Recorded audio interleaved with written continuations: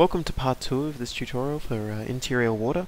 The next thing that I'm going to want to be doing here is to actually create some rippling in world space so that the water slowly moves up and down on its own accord without us having to really change anything. This is a really useful effect for any surfaces like fluids. If you want to have it just as kind of like an idle background look that still actually has, some real world look to it. So to do this, we're actually going to be working in a very similar way to how we worked originally with the texture sample repeating. And what I mean by that is we're going to be using absolute world position to modify this. So what I want you to do is we're going to again, this node up here, world position offset, is the one we're going to be functioning off, by the way. So keep that in mind. Also bear in mind that the accuracy of your ripples and how much how they actually look is massively determined by how many vertices are in the plane you're using. Now at the moment the plane we're using for our water is it's a pretty low vert plane, so it's not going to be too fancy here. You're not going to see too many waves, but as you increase that density it's going to look substantially better. So what I want you to do is add an absolute world position, which is going to be under the word world position. Oops, if I can type the word world. We're going to drag in the world position to here. And next up, again, like we did before, is this time we're going to be dividing it by an amount that keeps it in world space. So I'm going to divide this by holding down D. And last time I divided it by 1200. We're going to do a slightly different number to kind of break it up a bit. So I'm going to hold down 1. And I'm going to divide it by, I'm thinking I'll divide it by about, let's go 1300. Okay, so now the ripples are going to reappear every 1300 units. Okay, now for this ripples, I want you to keep in mind that the ripples, to kind of create this world distortion, we really want to go in two directions. We want to go along the x-axis and we want to go along the y-axis. And what this means is we're actually going to mask out this position in two different ways. So I'm going to hold down C and add a component mask. So we've got mask, and we're going to uncheck green, so it's just a red layer mask. Now if you want to see what this actually means, I'll show you here. If I was to click on this and then preview it, and I'm going to do this as a cube so you can see, this is now selecting these values going along just one axis. See, it's dark to light only along one axis, it completely ignores the rest of them. We're going to do the same thing again. So this time will be component mask of just the G channel, which is again just the y-axis. So I'm going to check G and I'm going to uncheck R, hook it up, and if I was to preview this one, you can now see that it's going along the other direction, which is great.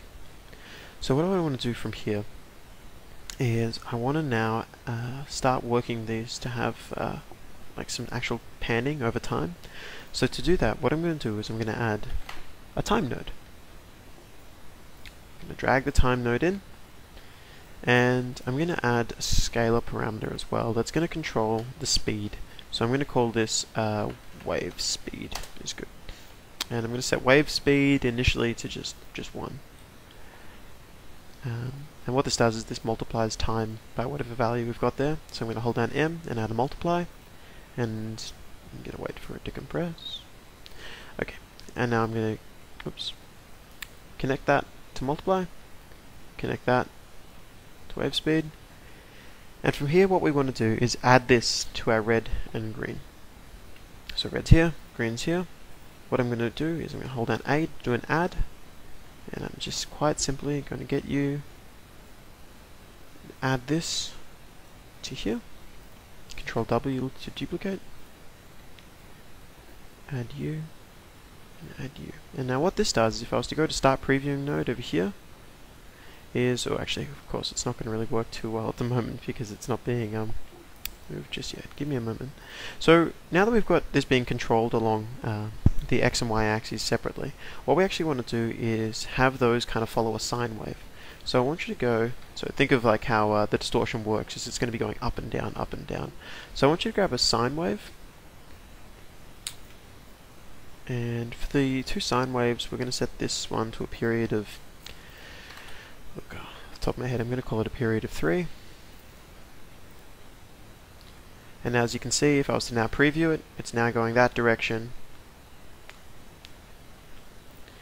If I was to duplicate that, And this time, again, we want to have some slight variance, so I'm going to set this one to far more common.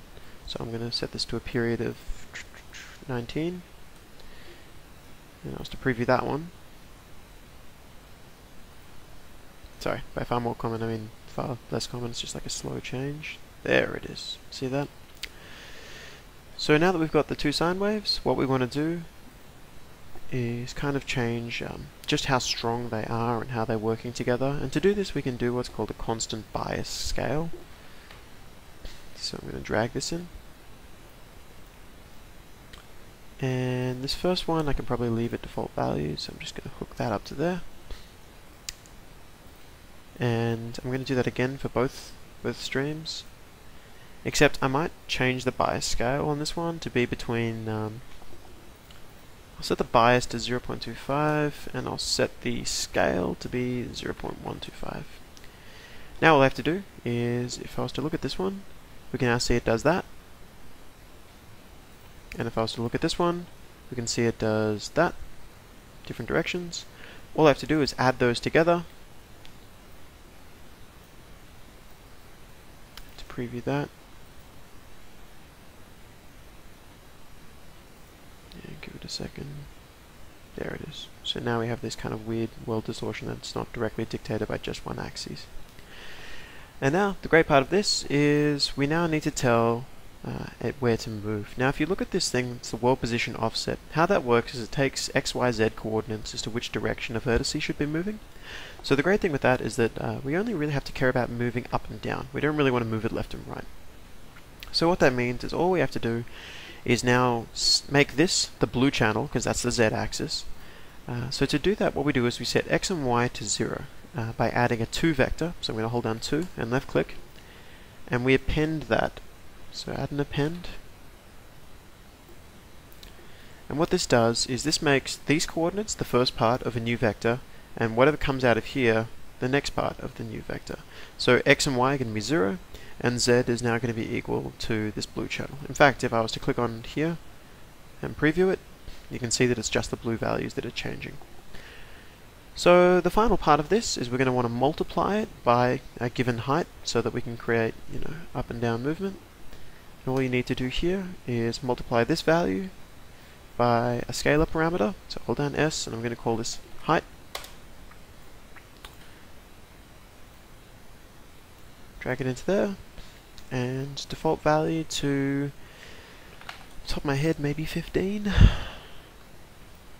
we're going to connect that to world position offset. And now if I stop previewing this, you should actually be able to see it in here. If I was to look at this cube's actually moving up and down slowly. If I look at the water in the world and hit apply,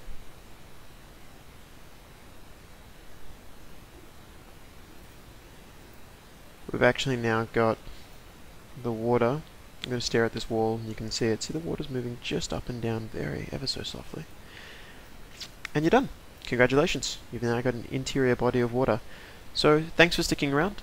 If you're interested in grabbing anything else, it really means a lot to get some subscribers. So feel free to follow the channel, and don't forget to please add us on Facebook as well. We're Pub Games AU or Pub Games Australia, because any support we can get is great. Let us know if there's any other tutorials that you'd like, and we'll do our best to help you out. Good luck.